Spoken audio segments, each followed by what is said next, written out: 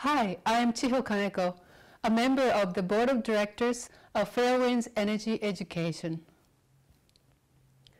Whenever I return from Japan, people in the United States ask me, "So, how's Japan now?" The Fukushima Daiichi disaster opened the door for me to see how this is not a mere Japanese crisis.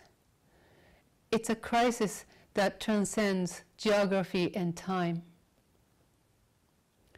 The situation at Fukushima Daiichi continues to be dire.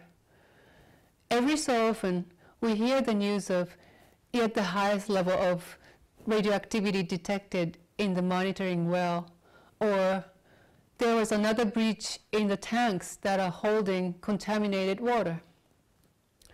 But an average person in Japan seems to be paying less and less attention to the news. People do get used to things, even when they are extremely abnormal. On this third anniversary of the Fukushima Daiichi disaster, I'd like to talk about an event that took place 60 years ago. A covert US military operation called Castle Bravo. The experimental detonation of a hydrogen bomb at Bikini Atoll, Marshall Islands, took place March 1st, 1954. The power of this H-bomb turned out to be much, much more powerful than the US military had calculated. So many people ended up being negatively impacted by the considerable fallout, including the residents of downwind islands. This fallout also hit the 23 crew members of a Japanese tuna fishing vessel named the Daigo Fukuryumaru, or Number 1 Lucky Dragon when translated into English, that happened to be located 100 miles from the test site. I have read interviews given by one of the surviving fishermen, Matashi Oishi, who was 20 years old at the time. Mr. Oishi witnessed brilliant lights on the horizon early on the morning of March 1st, 1954, and a little later, a deep rumbling sound came up from underneath. Then a huge mushroom cloud was seen on the horizon, but no one on the ship knew what it was. In a couple hours, the mushroom cloud came rushing toward the ship, and pure white ash descended on him and the other crew members. They still didn't know what it was. The ash was neither hot nor cold. Soon, the fishermen experienced nausea and dizziness. 2 or 3 days later, any skin that had been exposed to the ash, which really was blown up coral reef, developed burns. 10 days later, their hair started to fall out. The vessel managed to come back to the shore of Japan on March 14th. It's speculated that they intentionally did not send SOS signals because they feared the possibility of being sunk by the US military. One of the crew members died 6 months later, triggering a massive anti-nuclear movement in Japan. The Japanese government also tested and found tuna that was radioactive. Contrary to the assurance by the US government that the ocean would dilute the radioactive pollutant to a negligible level, by the end of the year 1955, more than 30 million Japanese people signed a petition calling for a ban on nuclear weapons. The rising anti-nuclear and anti-US sentiments were just what the US did not want in the aftermath of World War II. Soon the US government implemented measures to protect its interests. In April 1954, Operations Coordinating Board, OCB, an executive committee created by President Eisenhower the previous year, issued an internal document titled Outline Checklist of U.S. Actions to Offset Unfavorable Japanese Attitudes to the H-bomb and Related Developments.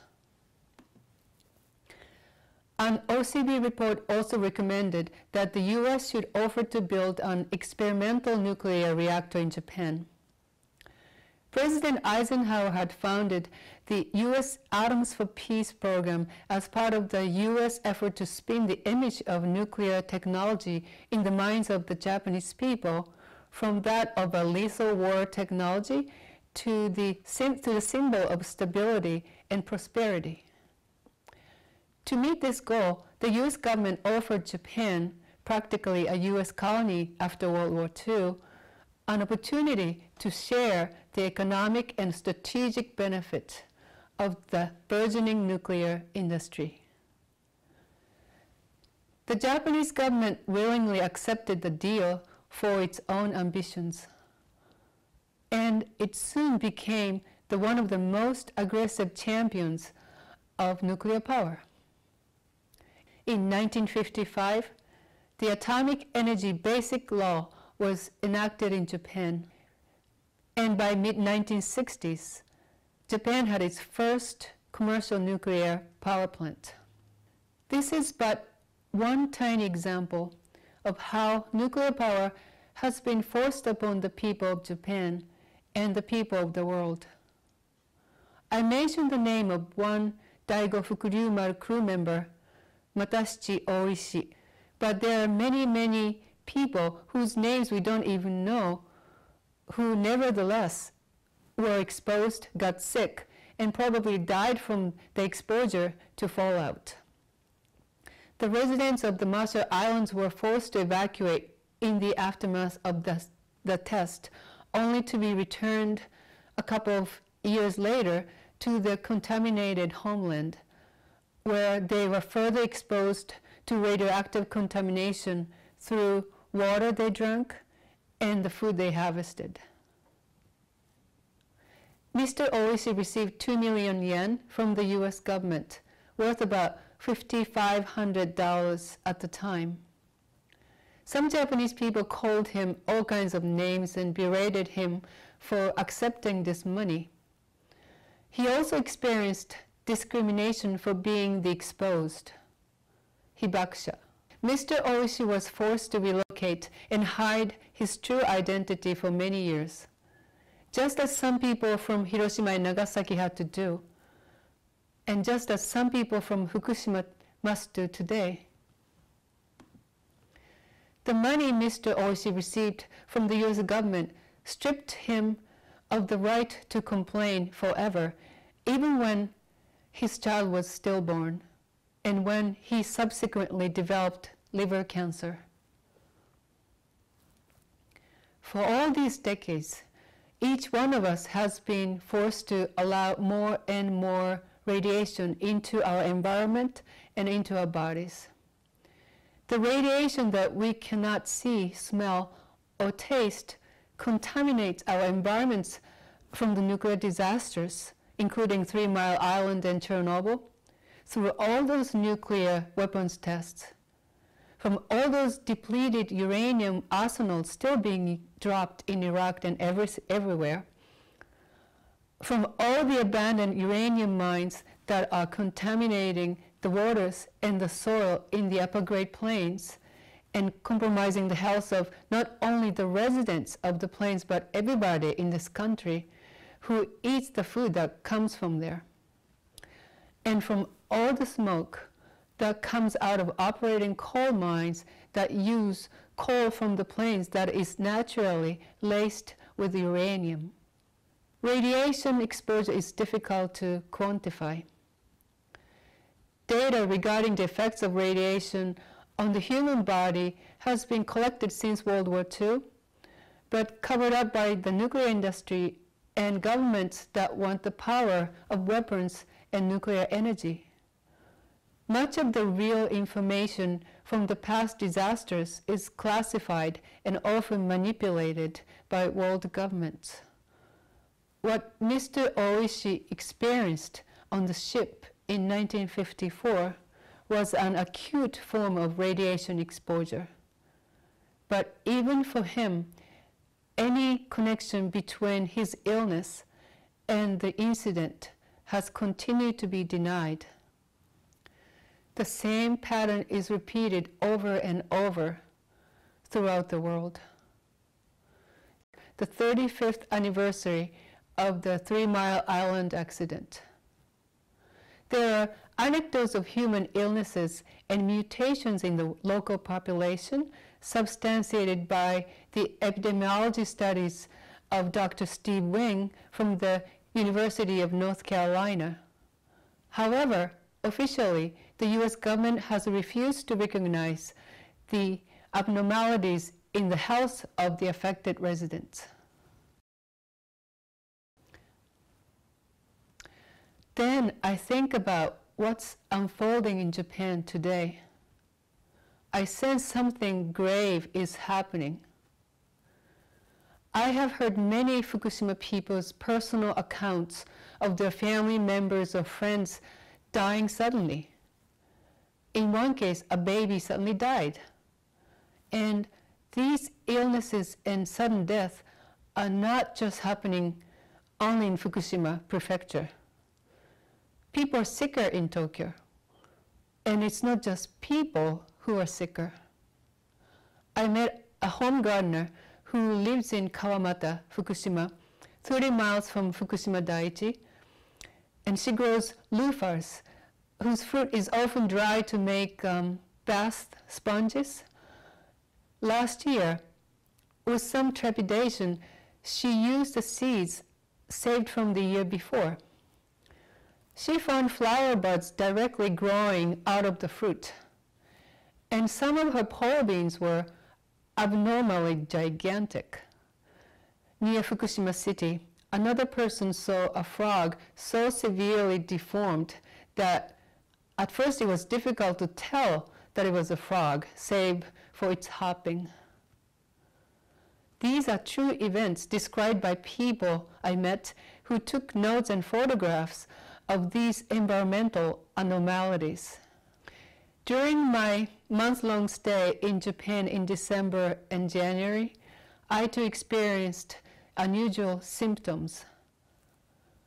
I developed a skin rash that doesn't heal. When I was in Fukushima, I developed a scratchy throat and pain in my eyes. Something is happening, and yet we cannot prove anything.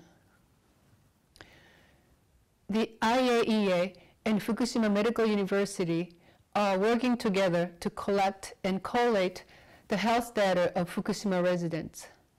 Many residents fear that this effort is just a show, or worse yet, just for the sake of collecting secret data. Many people fear that the experts already have a foregone conclusion. The conclusion that if people get ill, it's not because of the Fukushima Daiichi disaster. As of December last year, of the 254,280 young Fukushima people who were 18 years old or younger at the time of the power plant catastrophe, 74 were found to either have thyroid cancer or are suspected of having thyroid cancer. 33 of these children have already needed and gone through surgery. There are different statistics for the rate of thyroid cancer among children prior to the Fukushima Daiichi disaster. Some say 1 to 2 in 1 million, others say 17 in 1 million. Compared to either of them, the current number in Fukushima is staggering. Disturbingly, the Japanese and the international radiation experts continue to maintain that these thyroid cancers are not related to the Fukushima Daiichi disaster. The same pattern is repeated over and over. How long will this pattern continue? Many Japanese people are confronted by different choices they have to make each day. Whether or not to wear a mask, whether or not to move with the children from their home to a less contaminated area, whether or not to buy the spinach that may contain cesium. whether or not to eat fish, because now it's known that huge amounts of strontium-90 are pouring into the Pacific Ocean from Fukushima Daiichi. But the most important choice of our lives was never available to any of us. We were not allowed to choose whether or not we wanted to accept all the unearthed uranium and the resulting radionuclides in our lives. The Fukushima Daiichi disaster opened the door for me to see how this is not a mere Japanese crisis. It's a crisis that transcends geography and time. What can we do now?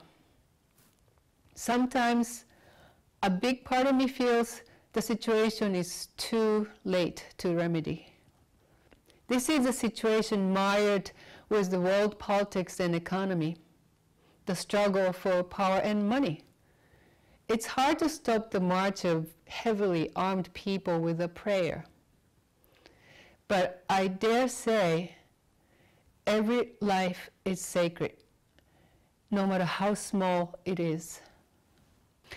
If we care about life, we must try to find ways to at least slow the pace of nuclear contamination, and we must focus on what's actually happening to humans, animals, and birds, and everything else on this planet, instead of consigning the interpretation of radiation's effects to the so-called experts. The truth is that once we have lost everything that sustains us, from our soil to air to water, our home, our community, and our family, no amount of money can restore them. Thank you for being here today to listen, and for having expressed your concerns for this Japanese tragedy during the past 3 years. Your compassion has given me so much strength. I am also grateful to the courageously committed people in Japan. The mothers in their 20s and 30s and 40s who tirelessly petitioned the local government and schools to do more to protect children. The citizen scientists who are testing soil and food on their own and sharing it with others.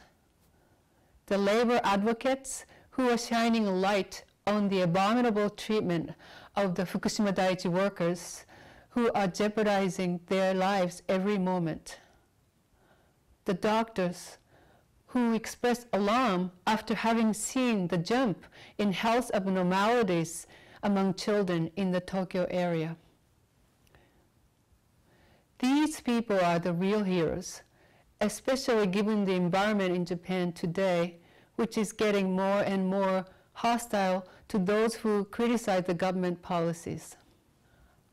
I hope to keep witnessing what's happening and seek truth. And I pray for all the souls of this planet.